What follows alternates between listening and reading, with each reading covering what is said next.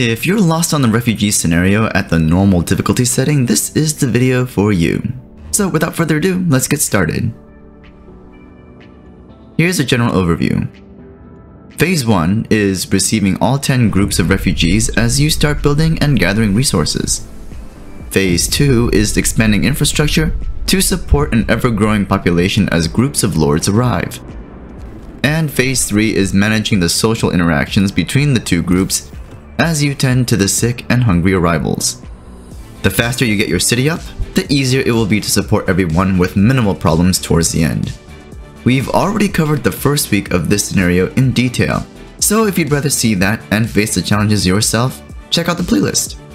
Phase 1. 1. Get scout teams up in the first week and get to the cannery as quickly as possible. There's not enough people to focus on both shelter and food during this time.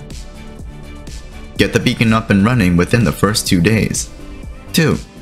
Clear out all collectible resources as soon as possible. Get to extended shift and faster gathering to speed up the process. You generally only need one medical post for now, so the other engineers should be in the workshops. 3. Plan out where everything is going to go and lay out an outline of the road network. You'll have plenty of wood from the wood piles and your exploration. 4. Balance your generator upgrades with unlocking resource generators and quality of life research. You'll also need to start passing laws in either order or faith in the second week. If you don't, you'll find yourself severely lacking in one area that nullifies the gains of the others. 5. Build housing in anticipation of each new wave of refugees. You can see exactly how many will be arriving by hovering over the refugee icons to the right. 6. Establish the outposts as soon as possible to gather from the wasteland in the second week. When all 10 groups of refugees have arrived by the end of day 13, this phase ends with over 300 people present. Phase 2. In this phase, you want to take maximum advantage of 2 days of downtime before the lords start arriving. 1. Focus on getting a consistent food source and research quickly to maximize production. 2. Upgrade resource generators and keep an eye on extra cores available. You should be finding more in the wasteland. 3. Expand your medical facilities and research infirmaries as soon as possible. You'll need them towards the end of this phase. 4. You can consider upgrading shelters to bunkhouses and then houses as your available resources grow.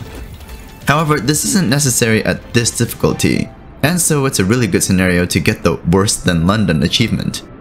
This phase ends with the arrival of Lord Craven on day 19. You should have nearly 700 people in the city by now. How well you've built the city will determine how well the final phase goes, as you'll have a lot of cold, hungry, and sick people coming in. Phase 3. If you've played your cards right, you have a few options here. 1. If you chose the faith track, you can use the temple to decrease discontent. If you chose the order track, you can do the same with patrols. 2. If you want to boost your hope, you should have enough medical facilities and food to provide for the sick and hungry by now. 3. Faith Keepers or Guard Towers will provide the means to stop the mob from lynching Lord Craven. It's up to you whether he lives or dies.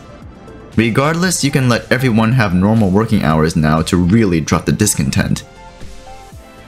This is the shortest phase of the scenario since you can use these tactics to min-max discontent and hope to their targets pretty quickly. It can take as little as 2 days, but you have 4 days to resolve the class conflict.